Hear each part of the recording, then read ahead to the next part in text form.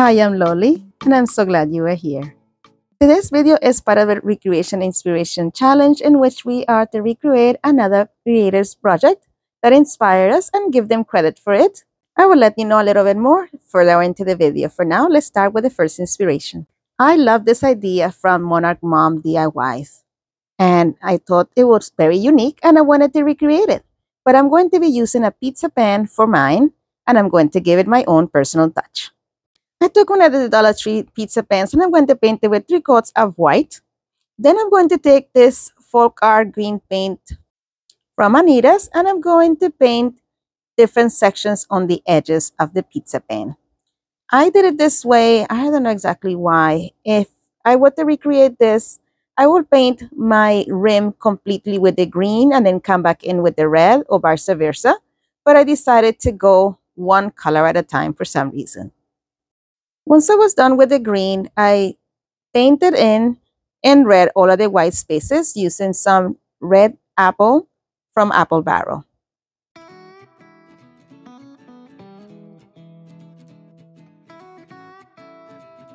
Once everything was nice and dry, I'm going to take one of these plush elves from Dollar Tree. I removed that tag and I'm going to position it right here on the side. Before I glued anything, I wanted to make sure that I knew exactly where I wanted to put it. So I'm going to leave it like this for now. Then I'm going to add some black chalkboard paint from Dollar Tree to the right of my elf. And I'm going to use a dauber to create a circle right there. I wanted the circle to be where his hand was, so it looked like he was pointing towards that circle. And just keep bouncing in circle as you see right here until I got to the size that I desired. Then I took my heat gun and I'm going to go ahead and dry that up. Now it's time to attach my plush. So I'm going to just glue it to the pizza pan using some hot glue. Then I decided to hand letter the words days until Christmas, and this is what it turned out like. But I wasn't satisfied, so I decided to remove it with some chalk paint. I just covered it up with some more white, and then I decided to use these stickers from Dollar Tree instead. I cut out the letters for the words days and until. I have a different approach for the Christmas. So in order to keep the letters in the spacing that I wanted, I used a piece of masking tape and placed it on top of the letters so everything will stay in place. And I did the same thing with the word until. Then I'm going to go ahead and bend the edges of my masking tape onto that piece as you see right there so it will stick to the surface. And I'm going to use some of my Rust-Oleum linen white chalk paint to cover up the letters. Then I'm using this green color from Anita's. I'm going to go ahead and cover up the whole letters using this color. I used the white first, so it will take me less coats of the green to cover up the letters. Once I was done, I couldn't tell what was a U, what was an N, so I had to come in with my soldering iron and I burned in the indentations to turn this back into an N. And I'm doing that in the middle one right there, as you see right there. And I'm just removing the section in the middle to turn it into an N again. And for the U, I did the same process, but I did it on the top of the letter. For the S, I went nice and easy and carefully to try to preserve the integrity of the curves. And I also opened up the A right there on the top. I ended up with a couple of charted edges on there, but I just scraped them off with my nail, and I also did it with a little bit of sanding as well, and with my Cricut weeding tool.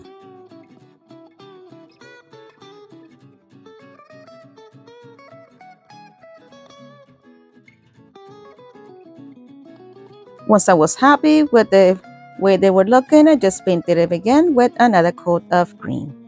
Now it's time to position them back on my pizza pan. As I removed the letters off of the tape, they had little pieces of the paint stuck to them. So I had to scrape off those edges and try to do the edges as clean as possible. So I did that by using my nail and my my weeding tool from Dollar Tree. And I'm just making sure that I'm removing all the plastic from the sides without getting it to the sticky side of the letters. Once I put my letters back, this is what it was looking like so far. Now I'm just going to press them down nicely so they adhere to the pizza pan. For the word Christmas, I decided to use these letters from Dollar Tree. And I didn't have enough space to put Christmas, so I decided to do the letters XMAS for Xmas. And then I painted it red with Scarlet Red from Dollar Tree. Now it's time to attach our letters, and I'm going to do so with using a bit of hot glue. My friend, if you enjoyed this video so far, don't forget to give it a big thumbs up. And if you're so inclined, I hope you will consider subscribing. And if you do, make sure to hit the notification bell so YouTube notifies you each time that I upload a new video. All these things are free and they mean the world to me. Alright friends, so now here I'm taking some chalk and I'm just seasoning the chalkboard area.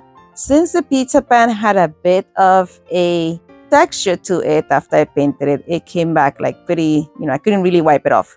So I just put the amount of days until Christmas. Right now, just in case you don't know, we are 170 days away from Christmas as of today's video. I ended up wiping that off and writing it again with my chalk. And I like how much more vibrant this was this way, but I already have seasoned it, so that works out pretty good. And this project is all done. Let me know what you think. My friend, today's video is part of the Recreation Inspiration Challenge that is hosted monthly on the 8th of each month by Katie from Lady Red Crafting and myself, Loli from Loli D's Creations. Each month we have a guest host, and our guest host this month is Craftacular. The link to our channels and to their playlist will be linked in the description box below and also pinned in the comments. Make sure that you head on over to their channels and to their playlist and show everyone some love. The next inspiration this evening came from Holly from Hot Humble Pie. She created this beautiful piece and I was inspired to recreate it myself, and of course I'm going to give it my own personal spin. I found this beautiful bucket at Dollar Tree and I'm going to use it along with both of those door hangers as well, or reed hangers. The first thing that I did was bend back and forth the reed hanger, as you see right there, trying to break off that section that will be attached to the door. And then I am bending that edge after I remove that piece inward towards the other side of the loop to create two loops going upward. If you can't tell yet, I am using these reed hangers to create the bottom section of my sleigh. Once both sides were completed, I'm going to go ahead and take some tumbling tower blocks from Dollar Tree. Here I'm just measuring that I have this as even as possible, that both of the sides are equal, and they are. So I am going to use some tumbling tower blocks to create a base for the sled. So I'm just putting it in sections of 2, as you see right there, and making sure that they're spaced correctly. And then once I have that space right, I'm going to use some super glue to add these two pieces of tumbling tower blocks to each other. And then I'm going to add it to the sled.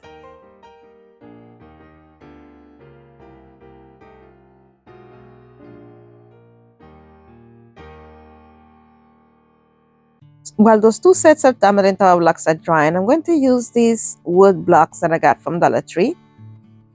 And I'm going to glue one at each end of the sets of tumbling tower blocks. And I repeated the same process with the other ones as well.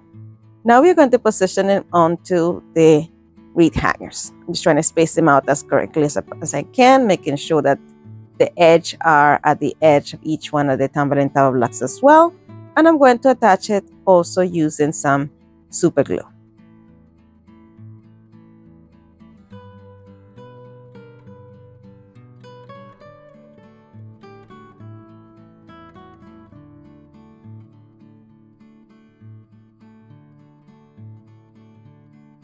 Now it's time to prep the piece, the plastic piece from Dollar Tree. And the first thing I'm going to do is cover it completely with a nice coat of Mod Podge.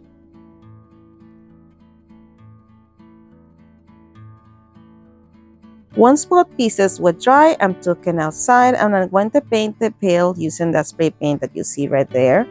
And I'm going to use the gold metallic finish spray paint for the sled bottom. But the sleigh pail came out pretty blotchy, so I'm going to take it back outside and spray it with this Krylon spray paint in the color Red Pepper. And while the paint was still wet, I sprinkled it with some gold glitter. Now it's time to assemble it. So using some gel super glue, I'm going to add it to those square pieces of wood at the bottom and place the tail on top of it. And look how cute this is looking so far. I am loving it. Now it's time to embellish it. I'm going to use some different picks from Dollar Tree, some one poinsettias and some greenery and some gold berries. And some greenery with some red berries. My friend, if you're still with me this far into the video, I want to give you a warm thank you. I appreciate you so much for your support and your time. And if you have not subscribed yet and you're enjoying this video, don't forget to give it a nice thumbs up. That truly helps me with YouTube. It signals them and let them know that you enjoy my content, and I will push it out to other people. And if you're so inclined, I will love it if you also subscribe. Make sure that you hit the notification bell as well, so YouTube notifies you each time that I upload a new video. Thank you kindly. Now it's time for some gold berries. I got these berries also at Dollar Tree. I'm just spreading the stems out, so they will be spreading out around the poinsettias as well, and just rearranging the flowers to my liking. And I did this so if I decide to use the greenery or the flowers in another project, it's easy for me to just change them out. It was still looking a little scanty, so I came back in with this greenery also from Dollar Tree that has some red berries.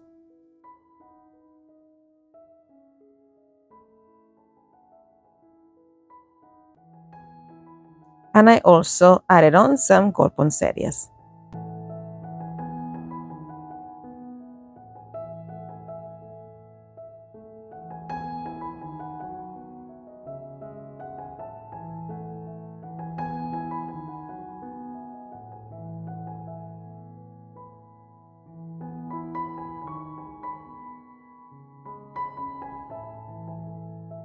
Then I took one of these reindeers that I got at clearance during the end of season at Dollar Tree. I'm going to remove the tag, clean it up, and we are going to have this guide our sleigh. To create some reins, I'm going to use some of this ribbon from Dollar Tree, and I'm just going to cut a section that is big enough to go around the reindeer's neck and to the sides of the sleigh.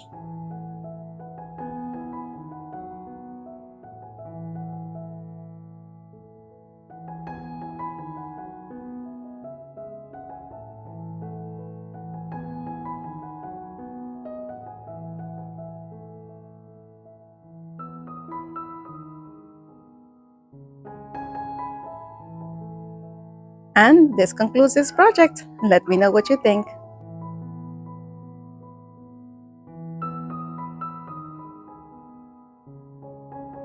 All right, let's go to the next inspiration. I was inspired once more by Holly from Hot Humble Pie, and she made this beautiful sleigh. I'm going to use the same one from Dollar Tree, but of course I'm going to give it my personal touch.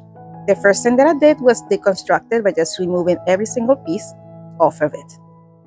I sanded off all the edges and try to do it as smooth as possible.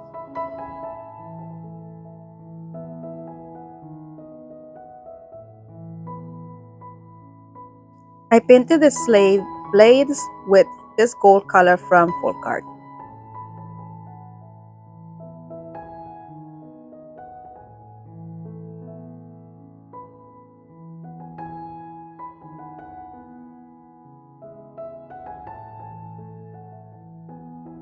For the main body and for that little Let It Snow piece, I use these self-adhesive tiles from Dollar Tree. I removed the paper off of the back and I'm going to place the sleigh on top of it. Then I took a sharp box cutter and I'm going to cut off the excess adhesive tile.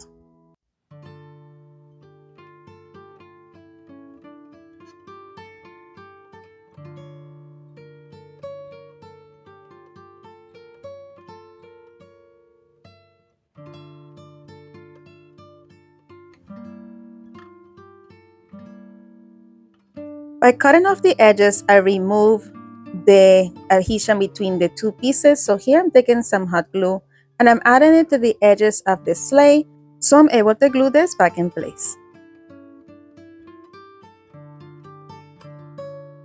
And I repeated the same process with the smaller piece. But I'm not done yet. I'm going to take this Werbly chalk paint and a color lacquer, and I'm going to completely cover the tile with it. And now it's time to assemble everything back together. So I'm going to go ahead and add my pieces back onto the sleigh blades. I looked at those edges and I didn't like how they look, but that's fine. In the next step, we will be fixing that. For now, I just want to go ahead and attach everything back together. I am using the torn areas as a guide of where to add my hot glue and where to position my piece.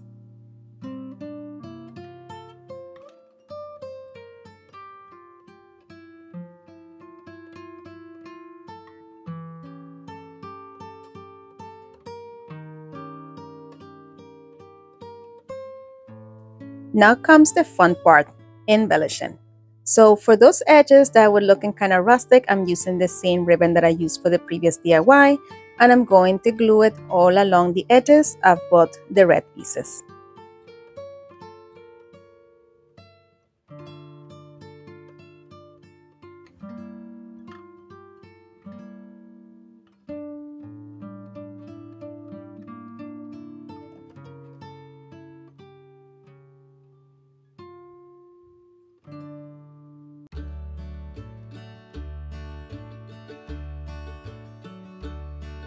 And this is how they look so far once I covered all the edges. Now we're going to embellish it with some of these greenery and these bubbles from Dollar Tree. What do you call them? I don't know. They are, I guess, ornament picks maybe.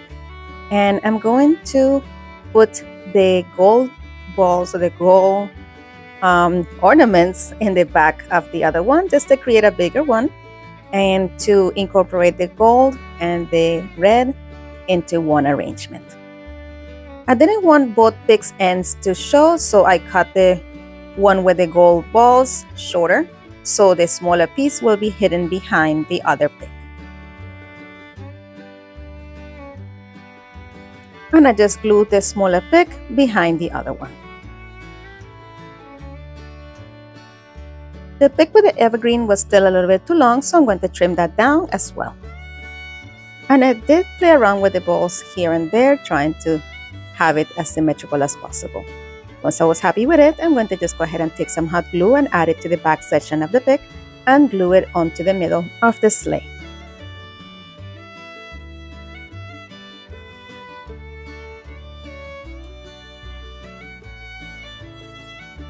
Then I wanted to just glue down this pine cone a little bit better, so I'm placing it right there on the stick and holding it in place until the hot glue sets.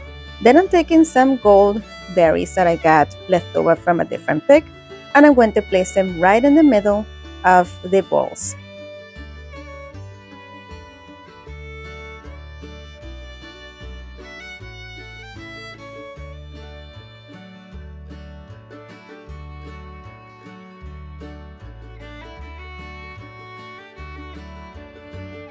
And I'm adding some more berries in different sections.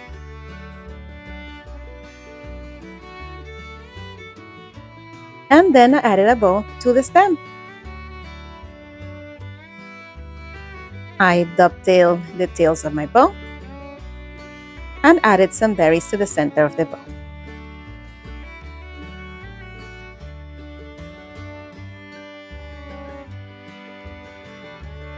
And that's all she wrote. Let me know what you think.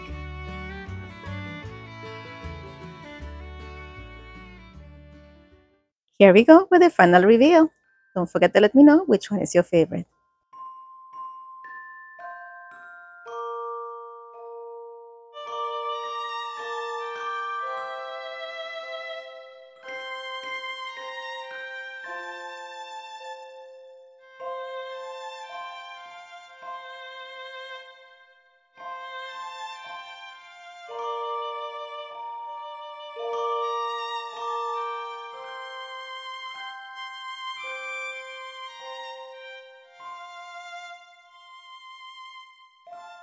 My friends, as always, thank you so much for watching. Be blessed, be a blessing, and craft responsibly. And if you would like to follow me on social media, here are my social media links. And don't forget to visit my friends in the playlist. If you would like to watch some more of my videos, here's a suggestion, and you are more than welcome to binge away with this playlist as well. Thank you so much for spending time with me today. You're amazing. Bye.